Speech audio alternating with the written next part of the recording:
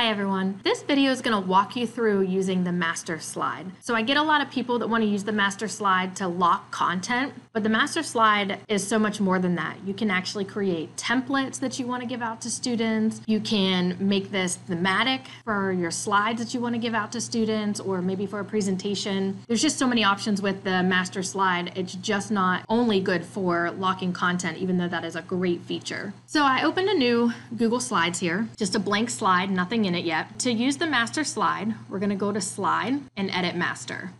And this is what the master slide looks like in its original format. Over here, you have the master. I like to call this the master of the master. Whatever changes you make to the master of the master slide will change all of the layouts down here. If I were to, let's say, paint can this red, you see everything that had that same style change to that red background color. This master, however you have the layout done, whatever you do to it will show up on every other layout. Now the layouts are all different types of layouts. These are the layouts that you select from up here when you create a new slide when you're creating your presentations. And as you can see, each layout is titled. So this is what a title slide would look like. You have the title and the subtitle. Down here, this is what a section header would look like. Title and body. These are probably the most used selections from a layout. For instance, let's say I was doing some kind of presentation and I wanted to put maybe a logo on here. So that could be anything. So I'm just going to use a random picture for right now.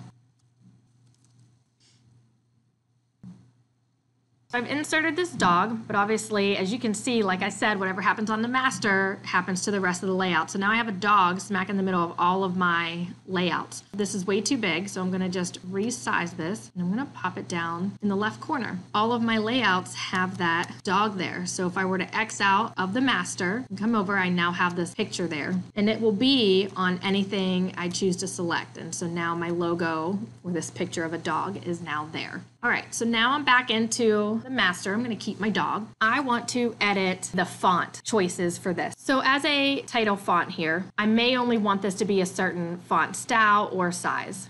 And so maybe I want this to always be 30 size font with this particular font selected. And as you can see, that actually changed on all my layouts. So that's what my students will be using, or I will be using. So I don't have to change this on every slide. Before, I would add a new slide and then go up and change the title and change the font size to what I want all my fonts to be. But this option takes away all the time I spent on that, and now I can do it in one swift move by changing that in the master.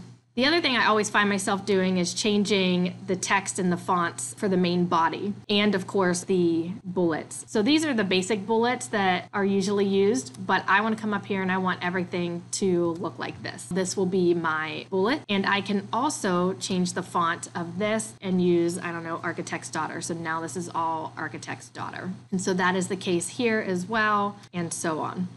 The next thing is to change colors. I like messing with the colors, so if I come over here, I can select colors, and it asks me to choose what I want to do. So the text and background one here is this. So if I were to change this to, let's say, red, it changes all of my fonts to red.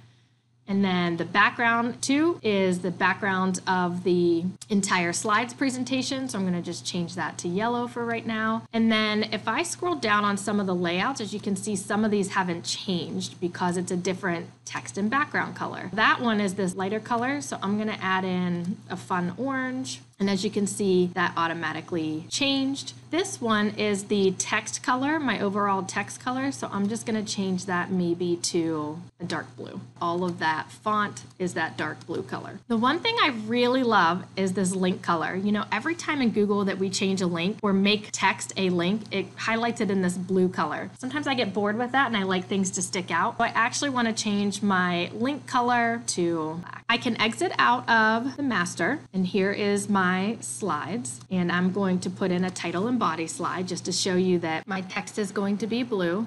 And because I want to highlight something, so I'm gonna link this, And I don't have a hyperlink that I'm going to put in, so I'm just going to go ahead and link it back to the first slide in my presentation. And you see it change to black. All right, so I'm going to go back into master slide. And this was how to just edit what is already here. But maybe I want to create a template of something. Maybe I want to make something specifically that I'm doing a project for my students. You can delete any of these out. So let's say you never need a section header. I'm just going to right click on that and delete it. So I don't even have that as my choice anymore when I pull this menu down. And you can do that with anything that you feel like you're not going to use, like this number one. I'm just going to go ahead and delete that out. And now I don't have it anymore. But I like to scroll down to the bottom so I know that where my particular new slide layout is. And I can just right click and I do new layout. So it gives me a basic layout here. I can name this too. I can say note card. So maybe I'm having my students do a research project and I want to template this out. So I'm going to do it digitally instead of my students writing it on an actual note card. I'm going to make a note card template so that they can take their notes and cite their sources and keep their citations.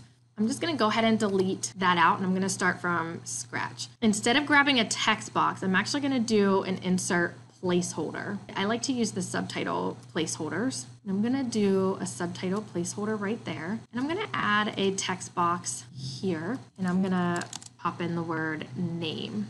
So now my students have a place to put their name. And then I can do another placeholder. I'm going to add another text box that says name of source. And then I'm going to put a body text holder in. And I know it looks like this, but it won't look that way for students. And I'm going to add one more text box. Now, if I was truly doing this in class and setting this up as a note card template, obviously there would be more information that I would ask for them on here. Then I can come down here. So this is note card 1, so I want them to have 3 note cards. And I'm going to say duplicate layout. I'm going to duplicate this layout one more time. So I want them to have 3 note cards. So this will be, I'm going to rename, and this is going to be note card 2. I'm going to rename this as note card 3. And what I like about this is, let's say I wanted them to have a magazine source, a book source, and a newspaper source. I can redo this and say magazine source. And so they know that each one is something different.